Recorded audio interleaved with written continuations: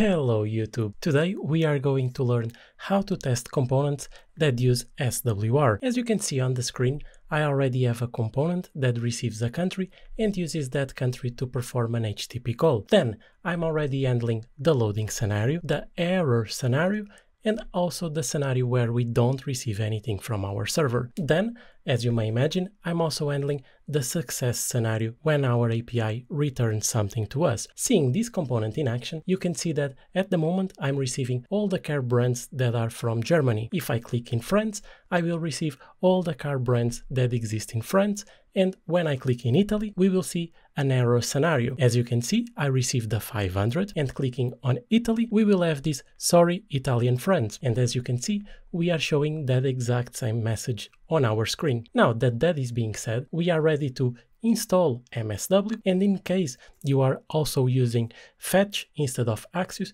feel free to install the polyfill I have now on the screen. Then, if you want to use that polyfill, you just need to go to your jestconfig.js, make sure you have a setup files after env, and then in that file just import the polyfill you decided to install. With that being said, I can close my jest configuration files and go finally to our testing component. And inside this testing component, the first thing we need to do is to start to create our setup server using MSW. So let's import MSW right now. And the first thing we need to do right now, before we forget about it, is to put our server to start before any test runs, our server to stop after all the tests are run, and then to reset the handlers between each test. Now, the first thing we want to do is to do our get call. And if you remember from our component, our get call was something like API/cars, and our country was something dynamic. If I go over here, you can see /API/cars, and our country is something dynamic. Then I will just put the request, response, and context, and this is very similar with Express. Then inside I will return a response, and I will just return that JSON. Now, because this endpoint is dynamic, we want to access our parameters to get the country.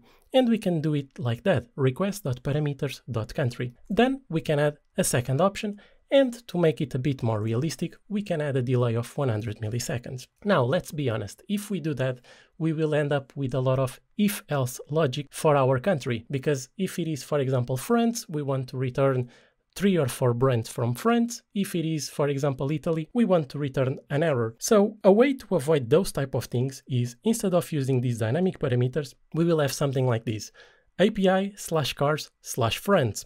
And then inside that, I only care about everything that is happening for France. So I will just return custom France brand 1 and custom France brand 2. And I will also add a delay of 100 milliseconds. With that one done, I can do a copy-paste of this and create our German version, which is exactly the same thing, and we can do something very similar for Italy. The difference that we have for Italy is that we will have this context status of 500 to have an error for Italy, and I will also need to have a message over here saying the unit test message for the error scenarios, so we can then test it. At this stage, as you saw, I'm using the same exact things we are using in our real API, but for your tests, you can even put other countries and return some random messages over here. All right, so now that we have that, our first test will be to come over here, and I already have an async over here, so the first thing I need to do is to wait for my loading spinner to disappear. So I will do a wait for element to be removed, and I will do screen.getByText, and I will wait for the loading to disappear. If you don't know what this loading is, when you come, for example, to Germany, we have that loading for around a second in our real API. Now that we did that, our waiting spinner disappeared, so I can then come over here and do the following: renders the expected brands. All right, and now that we have this, I can just do expect screen.getByText, and I will say custom France brand 1 to be in the document, right? So we have that one, and I will also have the custom brand 2 to be on the document. Let's just double check that we have the right names, so custom fronts 1 and custom fronts B2. So that's exactly what we have at the moment. And if you are asking, before I run the test, if you are asking, why will this one not be triggered at the moment? Well, these ones, for example, /API/car/Italy, will be it before we hit this country dynamic. If for whatever reason, instead of having that in this order, if I add it in that order, then it would mean that this Italy will never ever be it, because this country will work as a catch-all for everything like that, okay? So now you know that if you now put, for example, I don't know, Portugal, which is my country, it will be on this one. For our scenario, we don't even need this one, so I will just leave it comment.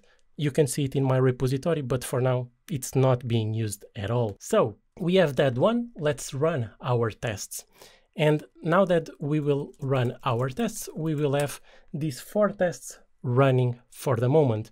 So before I pick Germany, I will already go to Italy, because Germany will be nothing more, nothing less than a copy-paste of what we did for France, right? And so I will just pick up Germany right now. And the first thing I will do in Germany is to copy our loading spinner. So I will put it over here, because this will highlight a problem for us that you might also have in your day-to-day life using SWR for your tests. And now I can create a new test and call it show expected error message, or show server error message, something that makes sense for us. And I will just do screen.getByText. I will put that message to be in the document. All right, so now I have that test over here. And if I run this one, you will probably have a slight surprise over here. But let's the test run, and you will see that this second test will literally fail. And the reason it will fail, if I go up on the screen, it will be because for the second test, the loading spinner is no longer there on the screen. And there are 2 main reasons. The first one is because SWR does caching. So if you want, we can just open my SWR, and what my SWR is nothing more, nothing less than just a wrapper on the normal SWR config. If you prefer to use the normal one, it will work the same thing, and you will call it value. And in my case, I will call it SWR config. That's the only difference. Now everything we put inside is the same. And one thing that you care about will be the dedupe interval to be 0. By default is 2 seconds. So every single call that happens for the same endpoint in the next 2 seconds, it will not happen. And then we'll just override the cache of SWR itself, and we will do the following: new map. And now what this means is that we overwrote the cache of SWR. So if I run this test again, you will see that now this test will pass. So if you are now asking, hey, but Bruno, have to put this in every single test, that's a bit painful, right? Imagine that I have 100 renders in my application. Do I need to do this everywhere in my application? Well, no, you don't need to do that in your application. Now, in order to not repeat yourself, you have usually 2 options. You define these custom all providers, and then you import it everywhere in your application. Or what some people do is to create what's called a custom render. And then instead of using the render from React Testing library, you will use the custom render. Let me show you how you can do it. So we will do the following. I will go over here and I will put them even there. So no big deal to have it here. And now I just need to copy this line over here. Oops, I copy this line and I can delete everything that I have there. And the only thing I need now to close is my SWR config itself. And now I just need to import again from React and import this one from React Testing library.